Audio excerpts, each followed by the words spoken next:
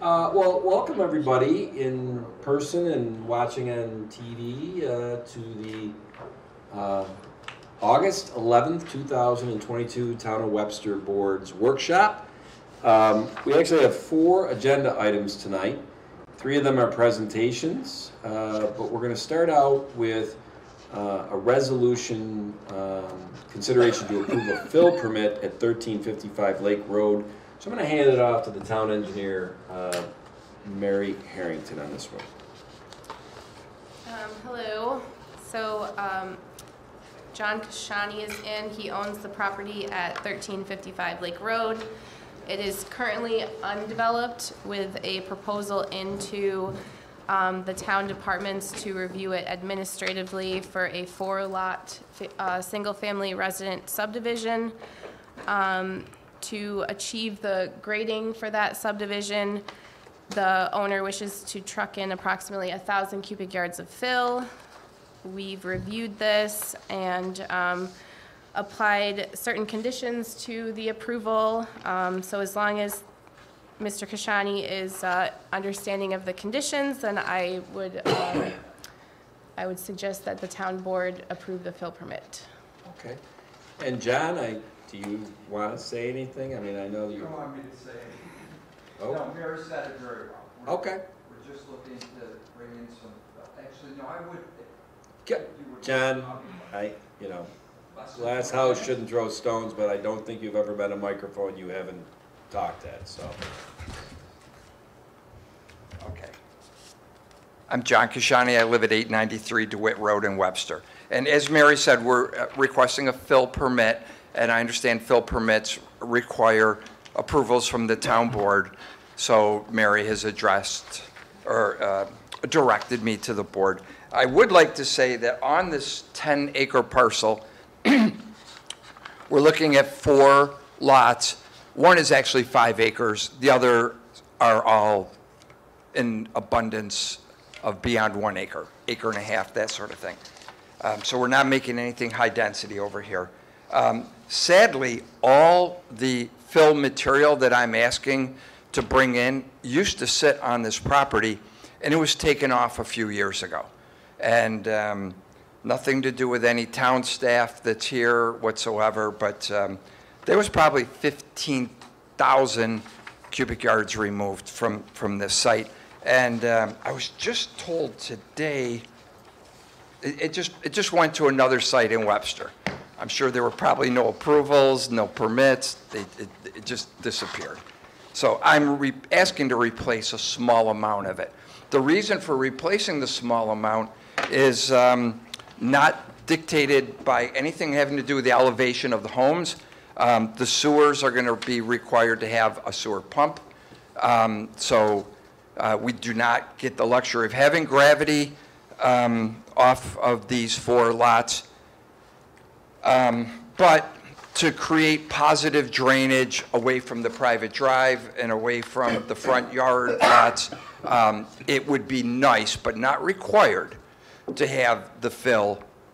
I think the highway department won't get calls saying there's puddles in people's drive or in their yard or on the drive or anything. So I think this is simply the right thing to do, and I'd appreciate the board's consideration, and thank you for your time. Thanks, John. Thanks. Thank you. Does the board have any questions before we? Nope. Motion on this? Bill? No? Patty? No. Okay, well, then I make a motion to approve a fill permit at 1355 Lake Road. Second. Supervisor Flaherty? Aye? Councilwoman Wynn? Aye. Councilman Cahill? Aye. Councilwoman Cataldi? Aye. Councilman Abbott? Aye. All righty. With a minute to spare. Well, our first presentation tonight, and I got to tell you something, I've been excited about this one. This summer, I would say, I think the engineering department and also the Department of Community Development had 3 college interns working for the town, Caleb Lendeck, Paul Staub, and Jacob Cooney. And tonight, they're going to do a presentation for the board and for the community of their experiences assisting the engineering and community development departments this summer. So, guys, Have at it.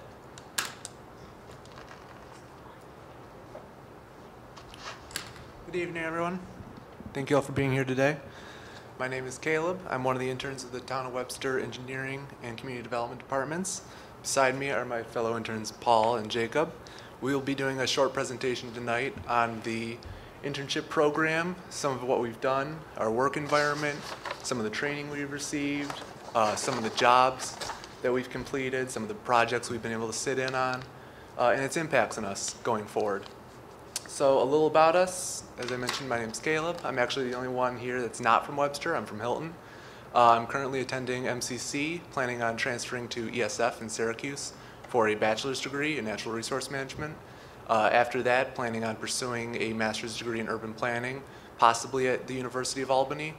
I'm interested in working in an urban planning related field or something related to that, and I'm particularly interested in working for a government agency of some sort. Hi, my name is Paul. I was born and raised here in Webster, and I'm currently going into my senior year at the University of Buffalo for environmental engineering.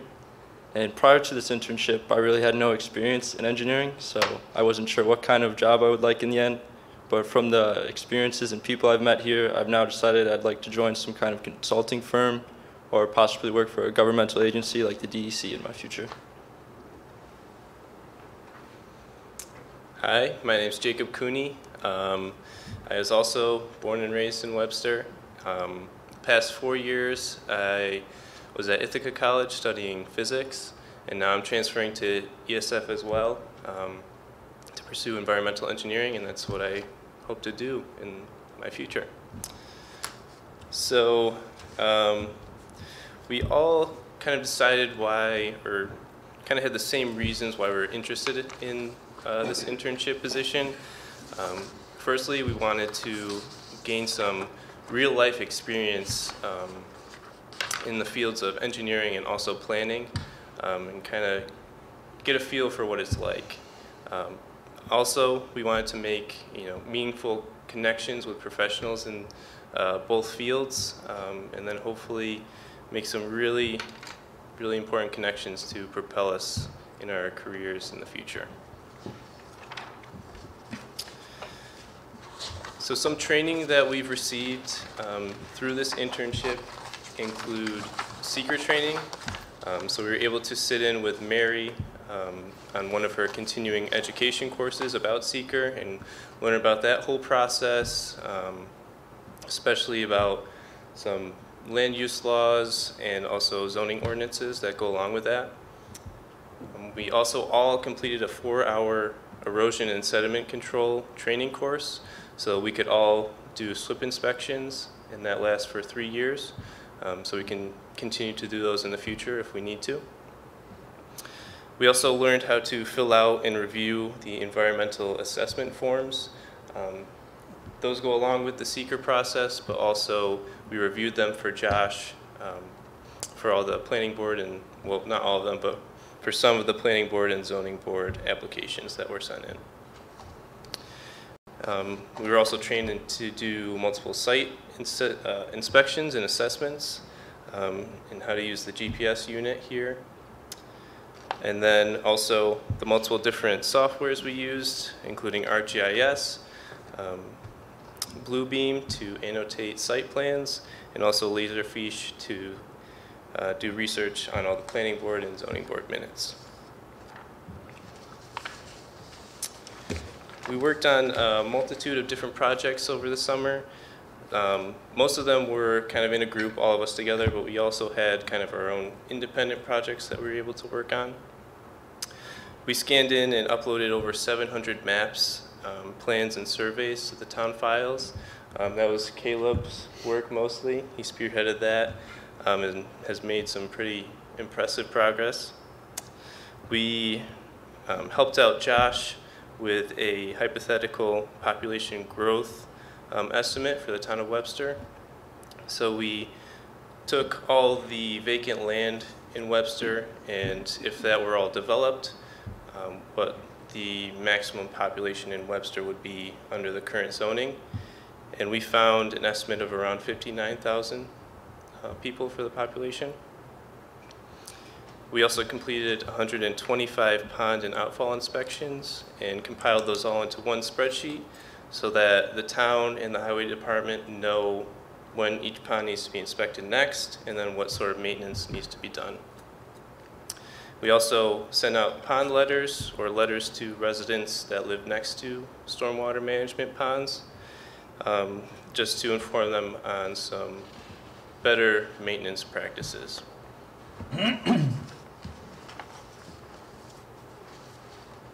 And then just to continue on with that, some more of the projects and assignments that we were able to complete. So over our course, we were able to complete over 50 SWIP inspections of active construction sites around town. We were also able to complete 129 site inspections of the West Webster Hamlet properties. And we were able to write up an executive summary on this area, talking about the condition of the exterior of each of the properties, as well as some recommendations for the area. We were able to remove illegal signage from the town of Webster that was in the right-of-ways by driving around town and hopping out of the trucks and grabbing them. And then we were able to help gather data from other municipalities to help Webster update its own codes and put them all in one place for Josh to help him out. And then finally, we were able to update the construction project tracking checklist, which is a document on SharePoint. We basically just put all the relevant files onto SharePoint from our own network, just in case the town ever decides to move into using more of SharePoint. And then for our work environment, the day-to-day was kind of something new each day, and there was always something for us to do and keep ourselves busy with. So it was oftentimes a pretty even split between office work and field work. And our office work entailed computer work, which was just writing up reports or organizing data. Meetings, we would attend PRC meetings, developer meetings, as well as some construction meetings and department meetings.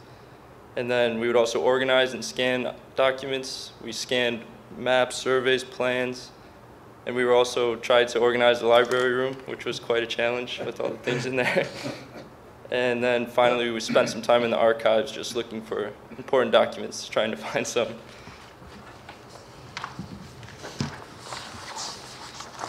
And as for field work, we did all sorts of types of inspections, from SWIP inspections to site inspections, as well as many wet pond and dry pond inspections.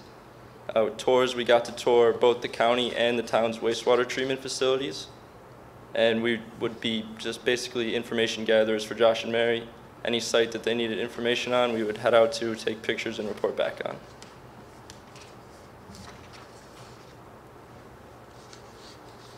So in terms of our expectations versus reality, we definitely expected working with a smaller group of people, almost exclusively in Town Hall, but that wasn't the case at all.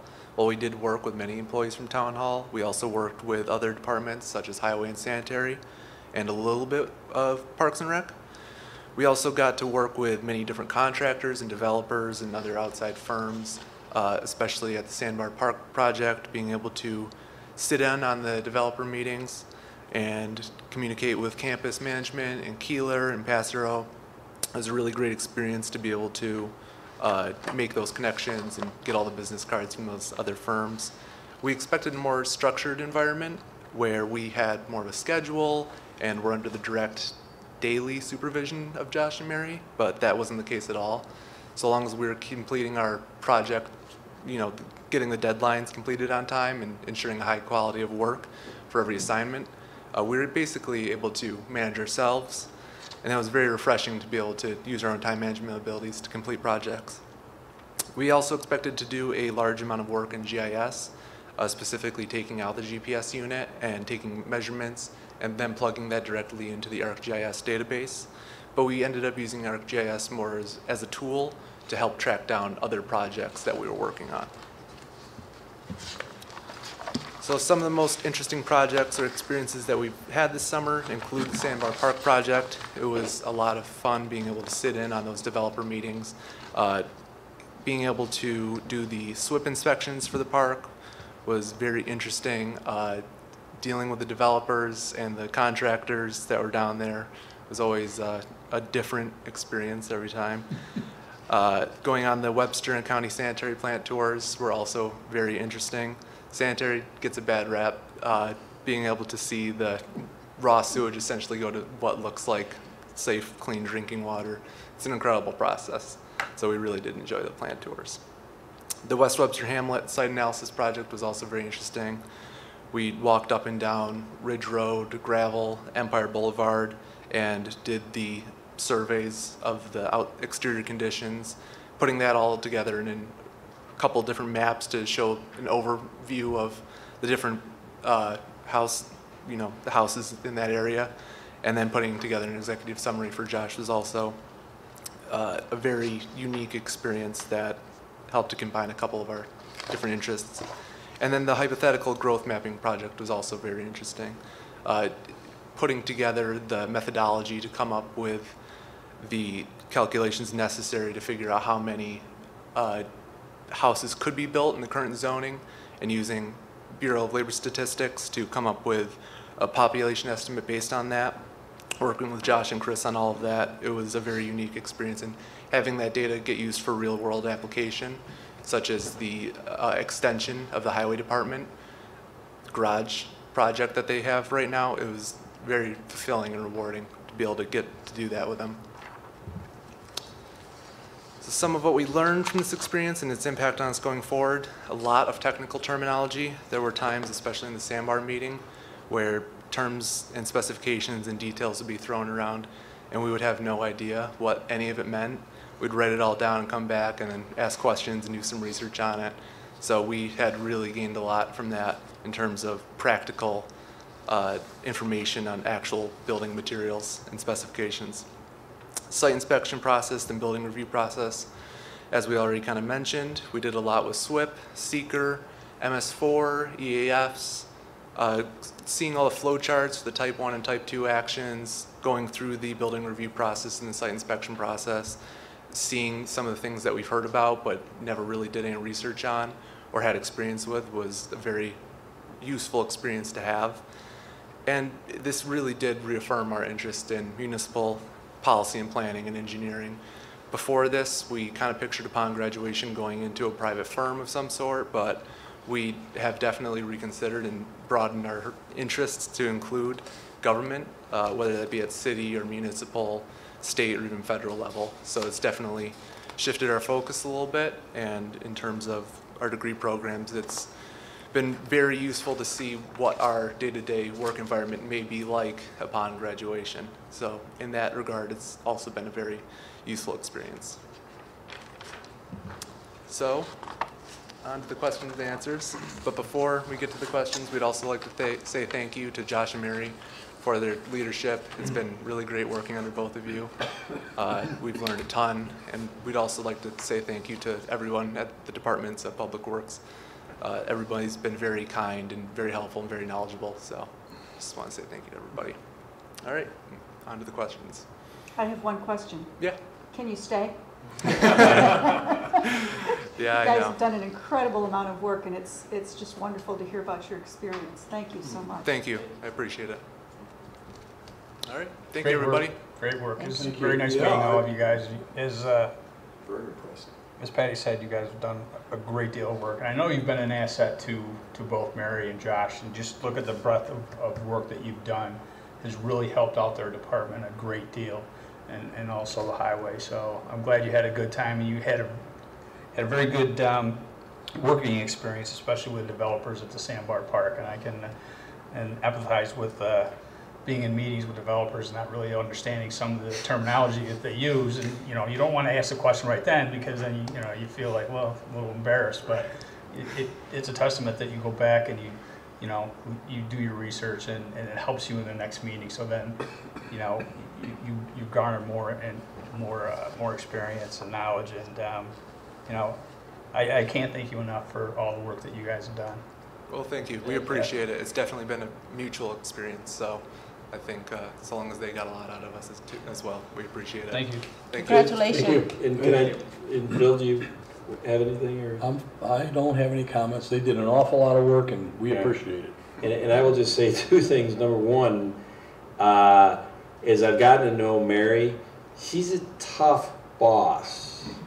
And you made it, I think, easier for her to be the boss because you guys exceeded expectations. I mean, when you talked about you thought it'd be more structured, but you were given freedom to work in your time, things toward finishing things. That's a testament to you guys. I really do believe that Mary and Josh were able to do that because they saw that you guys were self-starters and you were conscientious.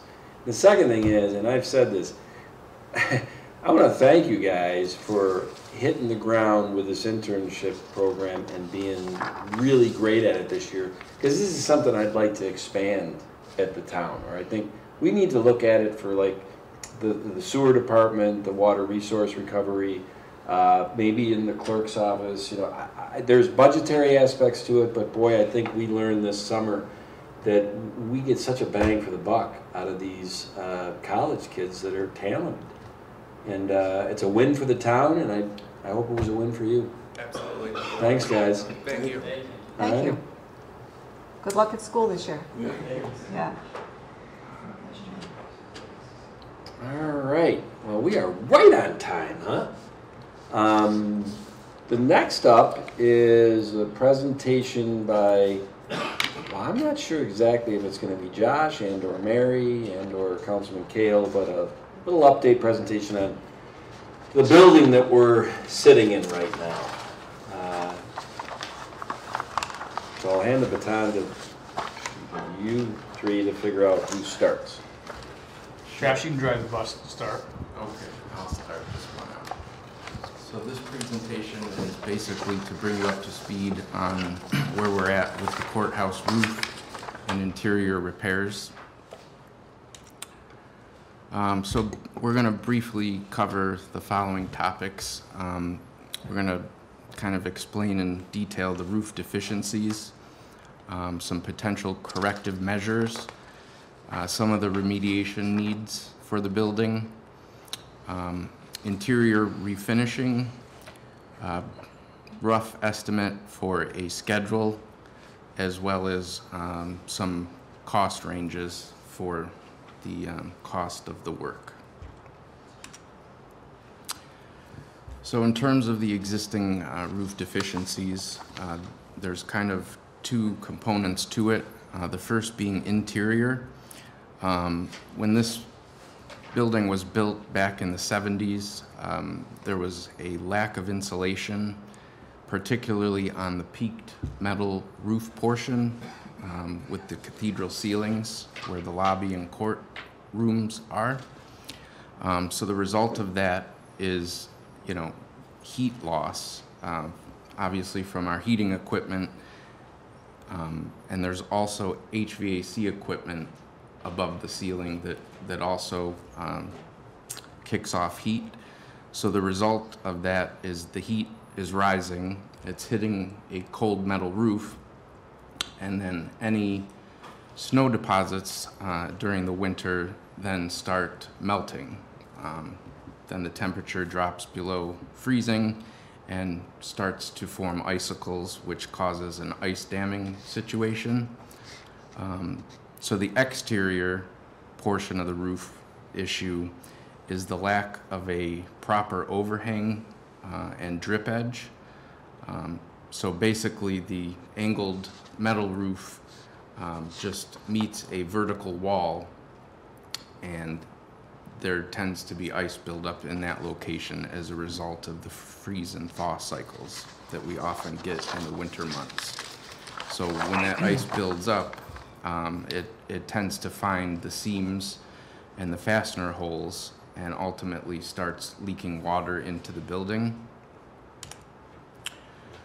So what you're looking at here on the screen are some photos of what I just described. This photo was taken in February of this year. As you can see, a lot of the snow had melted or slid off the roof, melted and refroze, creating this icicle wall.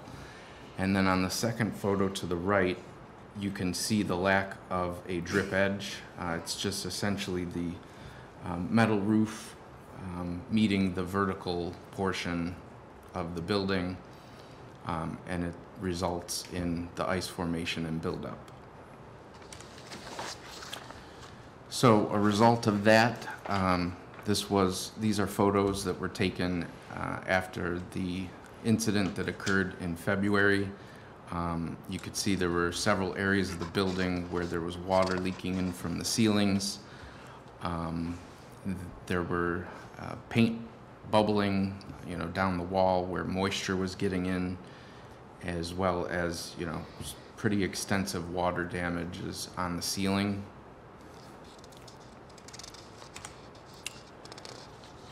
So in terms of corrective measures, we've looked at a variety of different options. I think that we're in agreement that it's a two-pronged effort to correct this issue once and for all. The first aspect deals with interior, so actually adding spray foam insulation on the inside of the sloped roof where it doesn't currently exist, and applying an intumescent paint.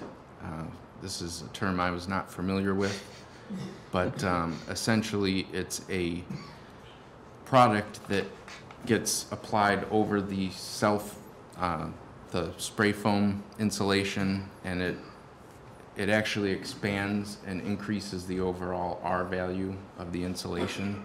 So the thought being, if we can keep the heat from escaping, there won't be as many freeze-thaw issues when it comes to the change in air temperatures. So then the exterior portion would be to install a new metal drip edge, approximately 3 to 4 inches extending from the existing roof edge, and some additional waterproofing measures. And we think that between the two of these two modifications, we think will prevent this from occurring in the future. So initial estimates range between $20,000 and $25,000 for this component of the work, and another $20,000 to $25,000 for the exterior components. Now, when it comes to remediation needs, we did have air testing performed and material sampling in a couple different locations throughout the building. They did come back with confirmation of elevated levels of mold in certain areas, primarily within the surplus room and the lobby of the courthouse. So we will obviously need to address that issue as a part of this project. That would include removal of visibly damaged drywall, ceiling tiles, and any fiberglass insulation. And then those areas would be treated with an EPA-approved disinfectant and/or biocide. So we actually did get 3 quotes for this work. We're estimating that it would cost right around $15,000 for the mold remediation aspect.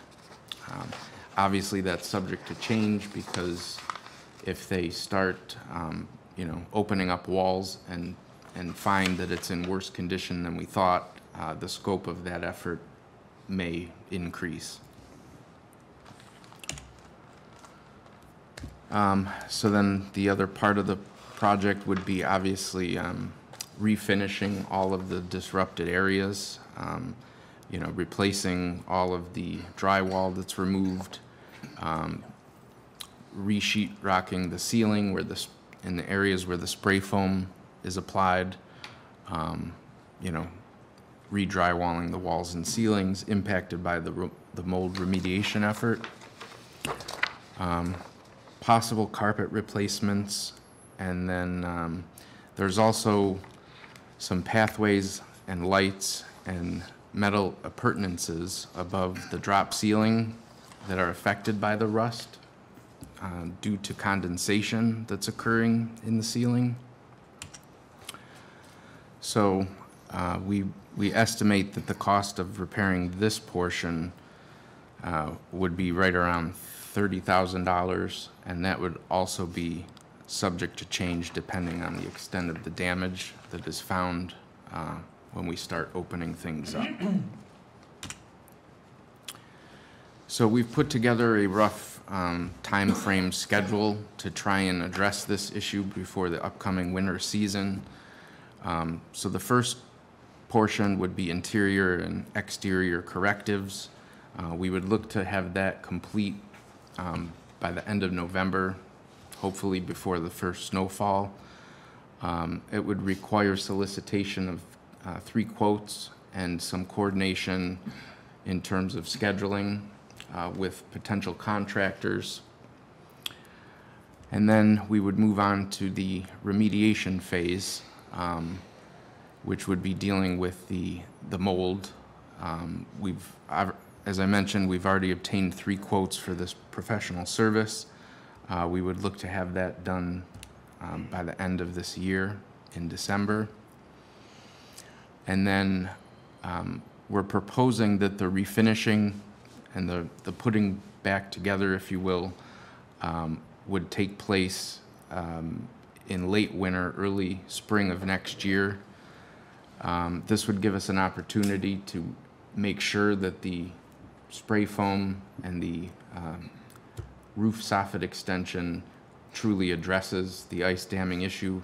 We certainly wouldn't want to go ahead and re-drywall everything and then have this similar situation occur again. But depending on the scope of the, that process, which will be dictated by the first 2, that may require a public bid. So kind of just to sum it all up and recap, we think that the spray foam insulation would cost between $20,000 and $25,000. The roof drip edge modification, potentially another $20,000 to $25,000. The remediation, which we have a pretty good handle on, would be about $15,000. And then interior refinishing and the drywall work would be an additional $30,000. So our initial estimate at this point in time is between $85,000 and $95,000. And obviously that is dependent on the extent of the damage. So obviously with this, the nature of this work, there are some possible disruptions that could occur. We're obviously going to try and work with the selected contractors to minimize the amount of disruption to both the court schedule as well as meetings that take place in this room, town board meetings and workshops, planning board and zoning board meetings. If necessary, we may need to make temporary accommodations, particularly for the court and its staff, and we may need to explore alternative locations for holding town meetings. So we've begun to communicate this plan with any departments that may potentially be affected, and like I said, we're going to try and minimize the disruption to the greatest extent possible. So with that, we can turn it over for discussion and hopefully answer any questions that anyone might have. Josh, under number 5, you have a drawing there. It's the wall detail, and that came from where? I believe, are you speaking of this? Yes. That was from the bid documents from when the renovations occurred at this building. But that's not what we have right now, correct? But what's being proposed is very similar to this in that they're adding blocking and they're adding an extension so that that drip edge will be out there, right? That is correct. So I just wanted to point that out in case, people were wondering what that drawing was there for. Yes, that's to represent the extended drip edge and soffit. Right. To kind of push the snow and ice further away from the building. Right. And in the pictures that you showed with the snow and the ice going up that knee wall, that was after the snow had been shoveled away from the knee wall, or? This picture here? Yeah. Did the Parks and Rec shovel some of that snow away from that knee wall, or no? Yes. We did have a pretty substantial snowfall with then warming temperatures.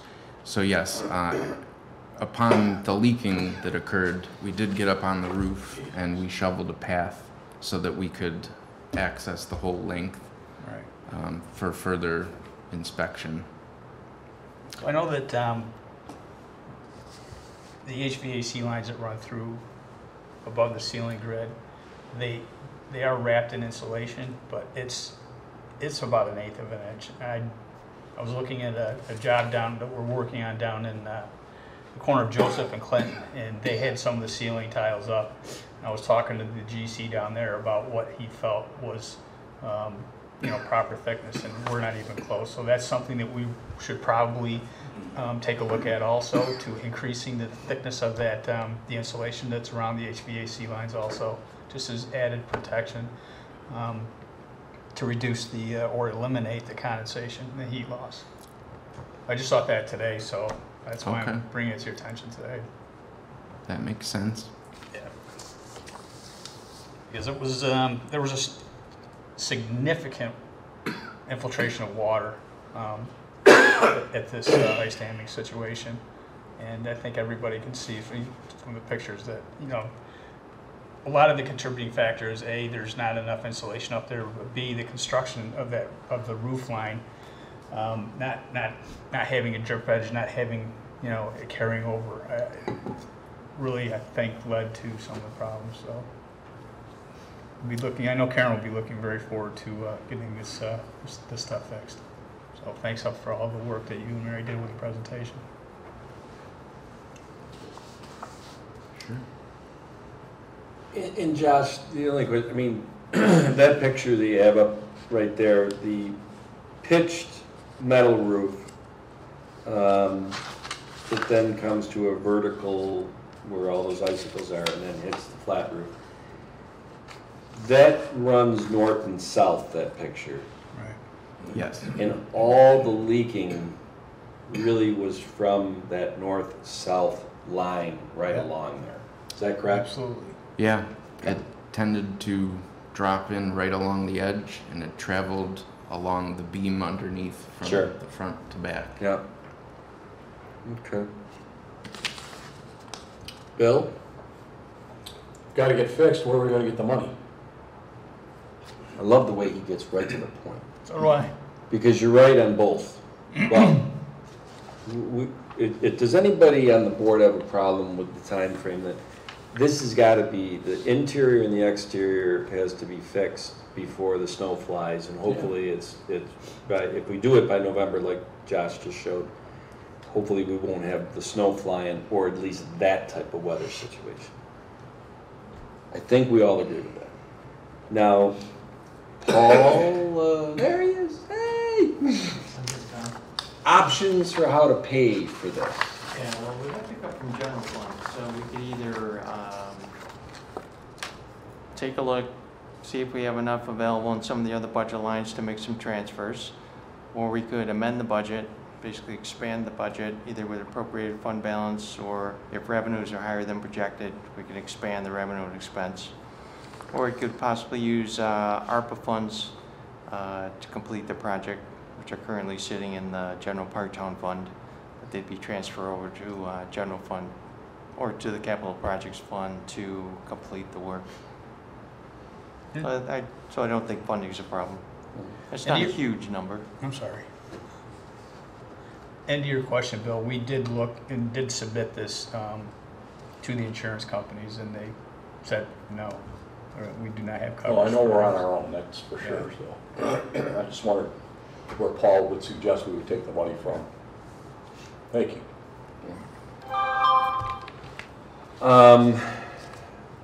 Judge Tom, you're here tonight, so you are representing, I think, who works in this building.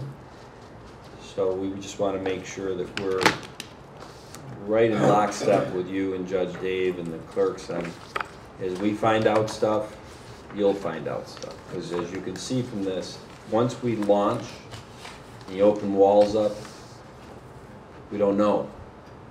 They have to work around it, you know, Yeah. they have to, So, have to court, while they're doing construction, maybe they can stop for a couple hours while we have court and resume once we're done, in certain circumstances. we'll be mindful of it. Understood. You know, I know that Done. Councilman Cahill, Josh, you guys, and Mary have talked about, you know, if there's ways the contractor might be able to do it on off hours. If there's a way to get up in the ceiling and not, there's a lot of different things possibly that can be done. There's no doubt you get leakage into the courtroom, you have to move bookcases and things like that. So Yeah. It's definitely a problem. The rug is staying, the water's coming down the wall, and Yeah. it's definitely a problem. Not to, in the courtroom itself, really haven't had any problem in the office area that I'm aware of. Based on what Josh is saying, that there's some we have mold issues in the court clerk's area, or the chambers, or the courtroom. Doesn't, I don't know about the courtroom, but certainly in the clerk in the chambers area doesn't appear to be any issues that I'm aware of. That is correct. There was no leaking occurring on that side of the building, and I believe the air testing didn't reveal any elevated mold levels in that area. You have your, mold areas in that reception area, right? The primary area of concern was the surplus room where the furniture is, and that wall that separates it from the courtroom. Right, that's the wall that seems to have most of the leakage. Right. Right. So our strategy would be to attack it from this side, the surplus room side, and hope to not disrupt the courtroom wall. But once, you know, we don't know until they start getting in there. But you can always talk to the person about when we're in session. Oh, yeah. I'm sure we can work around that. Okay. Yeah, we'll do our best to work with contractors that are flexible. There's a lot of contractors out there that will work off hours and weekends also. Tom, what did you do during the time that the town hall shifted over here? Did that affect the way the court was run or how it was run? No, it really had no effect at all.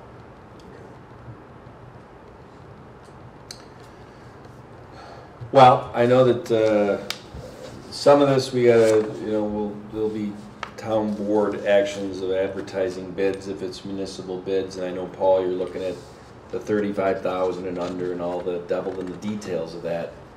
But we're gonna start to launch on that. We'll keep everybody apprised. If, you know, we're not looking to bypass having to do municipal bids per se, but from a timeliness standpoint, if it is $25,000, you know, maybe we can just do almost like you do professional services, a couple of estimates, you know, whatever. Yeah, there's various components to this. If it's under 35,000, we can do create a RFP and get quotes based on that written RFP. Yeah. If it's 35,000 or more for each certain components, you have to bid it. Right. So just so everybody understands, I mean, today's August 11th, 3 months from today is November 11th, so, you know, we will start after this with the launch, per se, of quotes on the exterior, the interior, whether they gotta be municipal bid. Everybody will be apprised of that. The only other thing I have, because if I'm sitting at home or I'm in the audience here watching this or watching a tape, you know, when you hear that, well, we had elevated mold levels, and we're talking about, you know, not taking care of that for potentially a couple of months. Josh, I know you're not a mold expert or Mary or this and that, but the company that did it, and I don't want to put words in their mouth, but it wasn't a situation where, like, you got to shut this place down or whatever.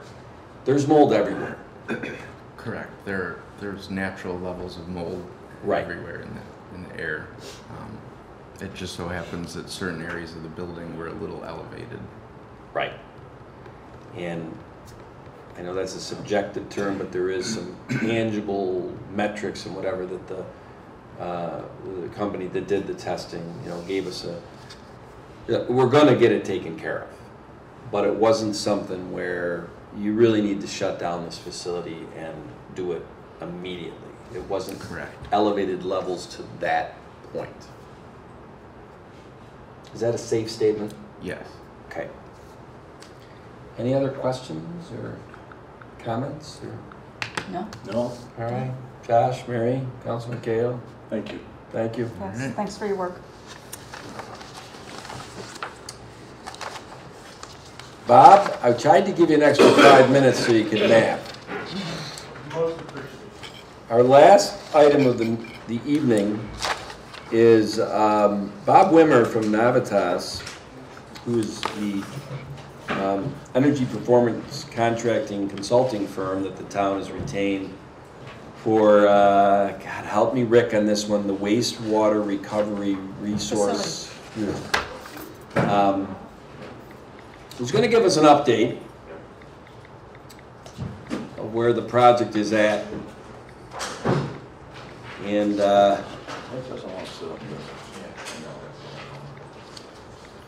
Bob has the nice green golf shirt on, and Bob has had some planes, trains, and automobile fun coming up from suburban Baltimore. Correct. Supposed to fly up today for this, as many people know with traveling. His flight got canceled, so Bob had to jump in the car and drive up here. So thanks for doing that. No problem. It's a nice drive. It is, isn't it? It's good weather finally This time for of your year. drive, yes. And it's a good thing you didn't have to start on the West Coast. Exactly, right. So, while Art's pulling up the presentation, I'm Bob Wimmer with Navitas, project manager for this project. And one of the things I do want to start off with is my thanks to Art, Rick, and his full team. This project is very interactive.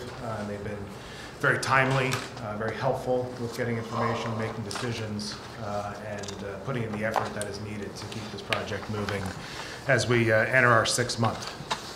So here we go. So just a refresher on where we are in the project. The top line is what's known as a traditional project delivery. This is the design, bid, build methodology. So right now in that box on the far left where it says basis of design, that is where the project would be. And you can see it moves in a very linear approach. This delivery method, the Article 9 collaborative design build methodology, we're currently in that large box, which includes a number of things, including the development of the basis of design and the design documents for construction.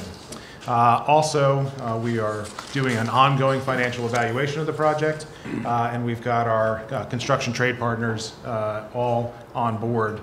So we are doing a lot of activity at the same time, which gives us a lot of benefits, and I think gives the town a lot of benefit of better information to make decisions. So just a quick refresher for everyone of the wastewater plant, for those who are not familiar. There's 2 components to the project here. One is known as the asset renewal. We refer to this as the cost of doing business. The second is the WRRF, or Water Resources Recovery Facility, components of the project. And this is the elements of the project that provide a revenue enhancement opportunity for the town to offset some of the operating costs. So throughout the project, we have a number of components that are asset renewal, and then 2 major components that are the WRRF, the solids handling facility, and the new biosolids and outside waste acceptance facility. So over the last 5 months, we've had a lot of project activity. We have just completed and submitted the basis of design report to DEC. This includes significant documentation on the design, all the calculations necessary, along with our 30% drawing set as we delve into the details of what it will really take to construct and operate this facility. Also, very importantly, we have been working with the local community, both waste producers, waste haulers, and those who may be interested in the future fertilizer product.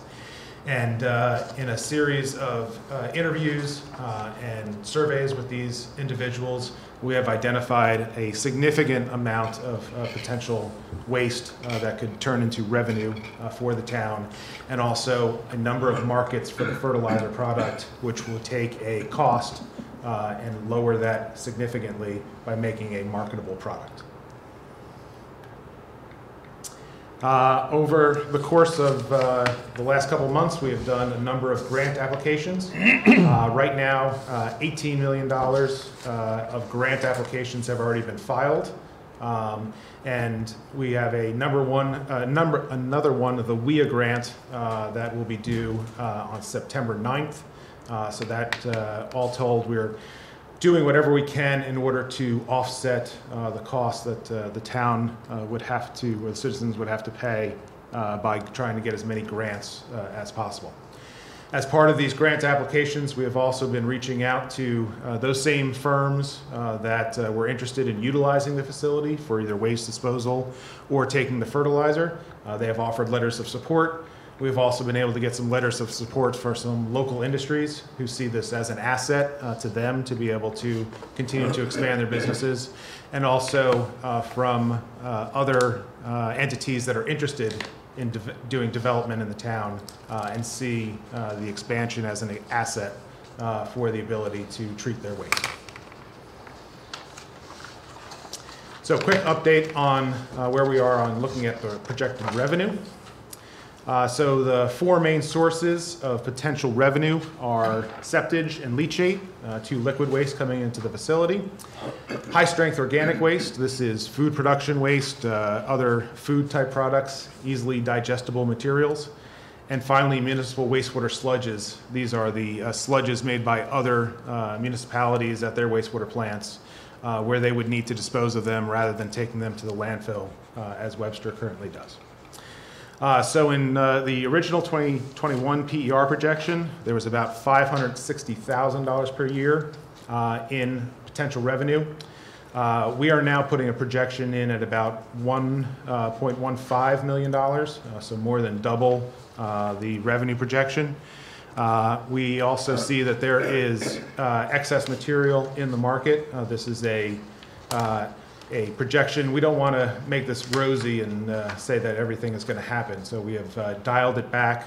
We feel very comfortable that this is a good revenue projection and has shown there's a lot of interest in the market for this facility to be put online. So next on to the budget update. With the current situation, the budget has expanded. From July of 2021 at the $31 million. We are now working with a budget right now of $44.2 million. If we move to the next one, talk about some of the issues there. So as we look at the impacts on the budget, the investment in revenue opportunities, as I said, more than double the potential revenue, means that we had to design facilities that would be capable of taking in all this additional waste. So we have greatly expanded the acceptance capacity for the different types of waste, along with looking very hard at the truck traffic flow and the operator safety within the facility, so that as the facility becomes a revenue source, there's going to be more traffic, and we wanted to make sure that there was easy flow both from a business side but also from the staff side to make sure that they are operating in a safe environment. I don't think anyone has escaped the inflation that exists today, and certainly the construction industry has not. So we have seen significant price increases in equipment, in building materials. So that is just a reality of today's business environment. We have also, as I stated, gotten deep into the design. And as you get into the design, there's a lot of details that come out, a lot of conflicts that were not realized. And as we have a facility now that we know how we can construct and operate, there were additional costs that were necessary in order to accomplish the goals of the project.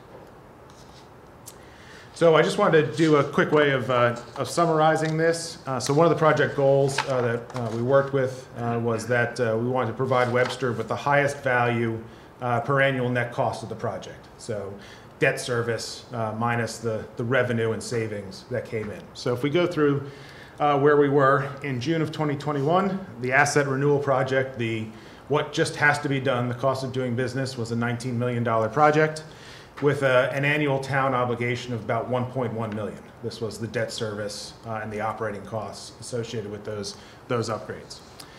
When combined in June 2021, the asset renewal and WRF project, or the revenue enhancement project, totaled $31 million. That was discussed back in June of 21. And this had an annual obligation of $974,000. So this was where the project paid for itself and helped to offset some of the asset renewal components of the project. Where we are now, while the capital costs for both elements of the project, both the asset renewal and the WRF, have increased, if only the asset renewal, the cost of doing business components were done, the town obligation would increase to about $1.56 million. So that's the cost of debt service and the operating costs associated with that. However, just as previously, while the total project cost of doing everything together at 44.3, the annual obligation for this is $1,060,000.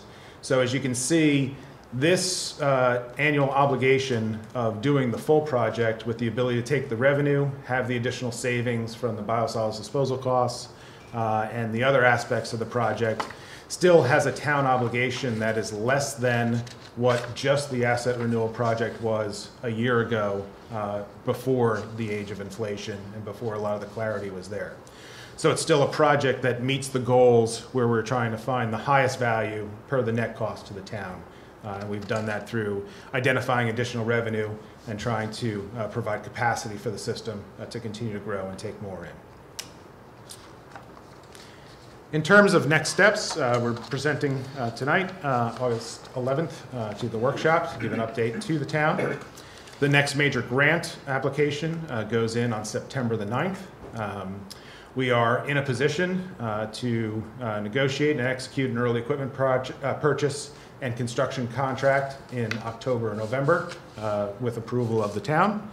And we would like to have groundbreaking in spring of '23, as soon as the construction season can open, such that we can start to get these savings and revenues into the town as soon as possible.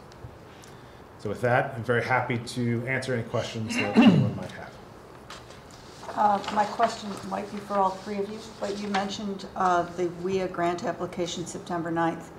I know we applied for this last year, and we were turned down for it. We did not receive the grant. What do we need to do to beef up that application and make this a fundable project through WIA's eyes? Sure. So some of the things that WIA sees as beneficial or more favorable in awarding the grants, one is that the project is construction ready.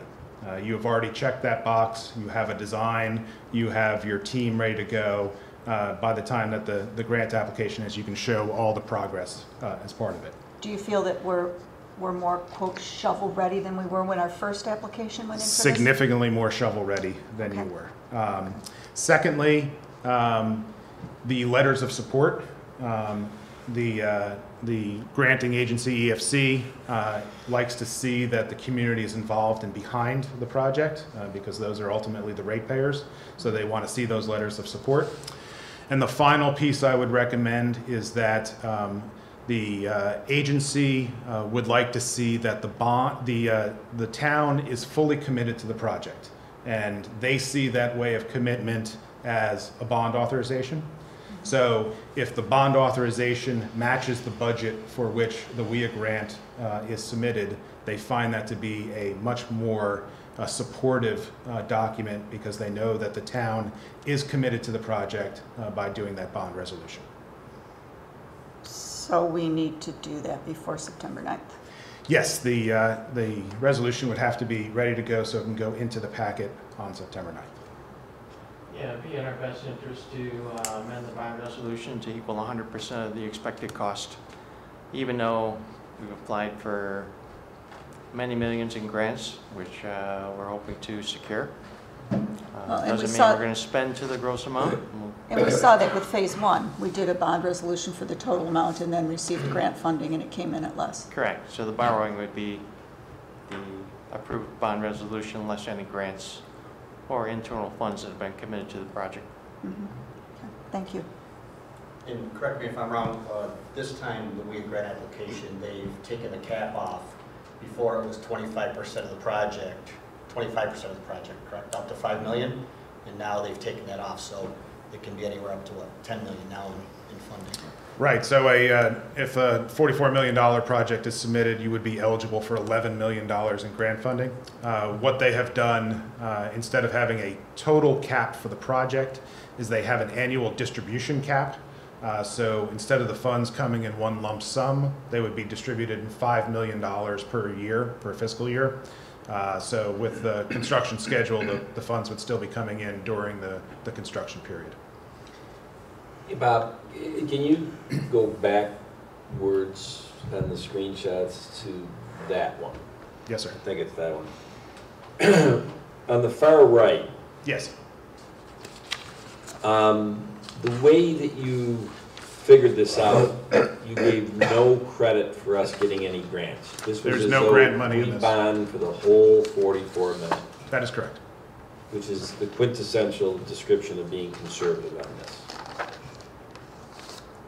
Okay, did that, I don't want to split hairs, did that factor in also that the town is committed to $2.5 million from our ARPA money for this? No. No. Okay, even making it even more conservative, which is good. And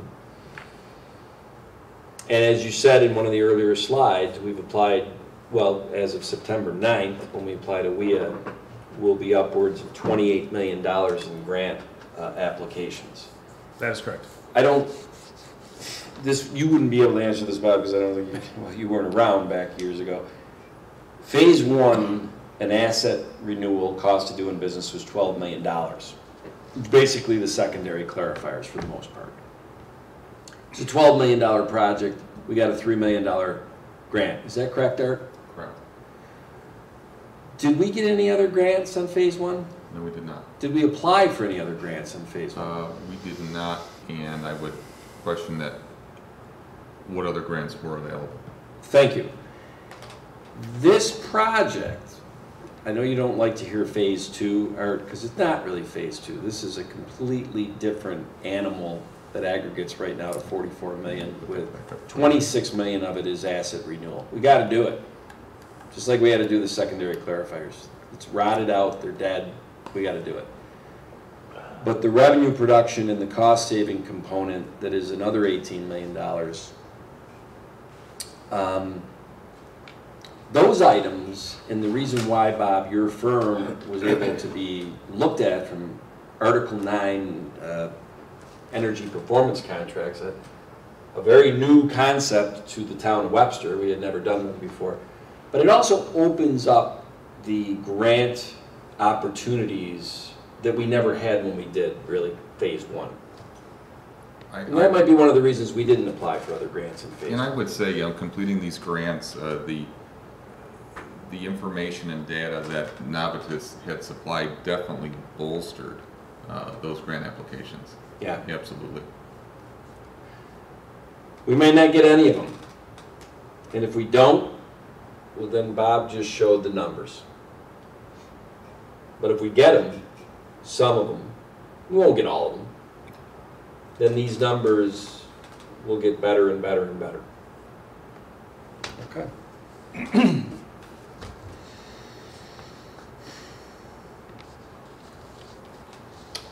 Jenny? Anything? Thanks for the opportunity to come and visit the plant, and I really commend the workers there, you know, with the working conditions, and it's pretty bad. And like I said, again, it's a multi-million-dollar questions, how we're going to pay for it and how we're going to improve our town. Mm-hmm. So, but, you know, you guys do a wonderful job. Okay. Well, thanks for the presentation. And also, I just want to, this is we had an opportunity individually to meet with your team and Art and go through a much deeper dive into this, and I had a bunch of questions, and all the answers were given. And as Tom said, this is a project that you know, we have to complete this, given the age and of the sewage treatment plant. I'm very excited to see the drying facility itself, and I think that that'll be the first. Will be the first of having this facility in this area, and I was very happy to learn the amount of research that you've done in speaking with potential vendors down the road.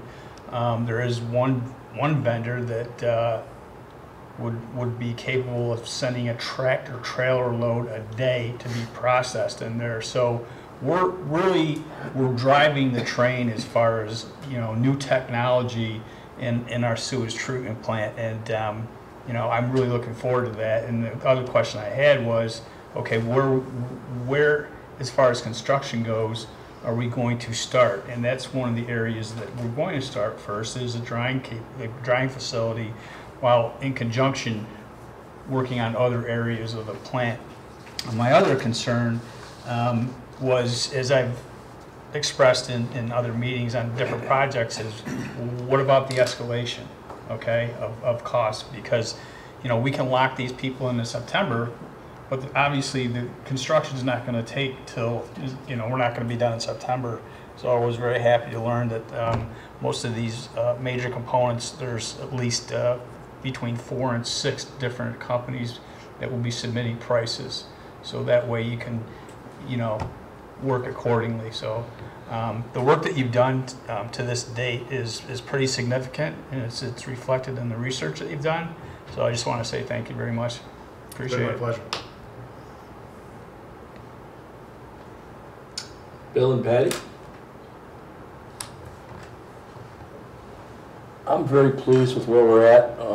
You can't help inflation, it happens, and unfortunately, we're trying to build something that's not here, and inflation's hitting us, but it's got to get done. 28 million, there was no doubt that had to be done. So whatever we can do that can offset that with income coming in with the process, I think it's a good thing to do.